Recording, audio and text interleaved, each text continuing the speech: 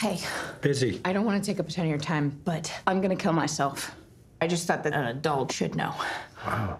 Well, actually, I was writing my own suicide note just now.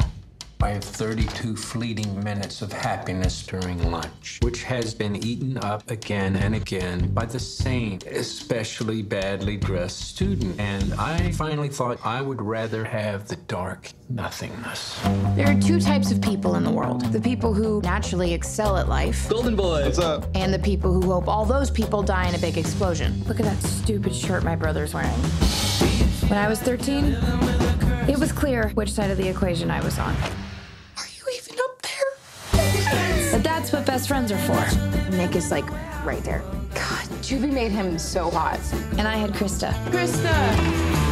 Oh my God! My brother? Seriously? I can't help how I feel.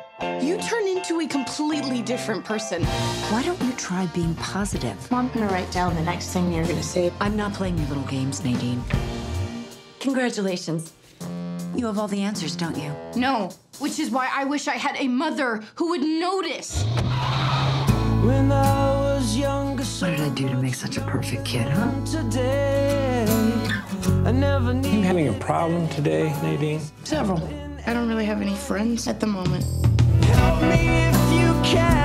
Life isn't fair sometimes, Nadine, okay? You gotta get over it. Don't be awkward. Socialize. Life's about taking risks. Don't be afraid to put yourself out there. Nick, I like you. I want you to put your mouth on my tits. We can do it in the Petland stockroom. God, I can't send this. Oh, no, no, no, no, no. Oh, my God, no. Oh. This isn't so bad. I just want to be with you. I want you to put your mouth on my tits. I want to feel you inside. God, we can do it in the Petland stockroom. Oh my God, say something, please help me. You need to watch out for run-on sentences. Help me.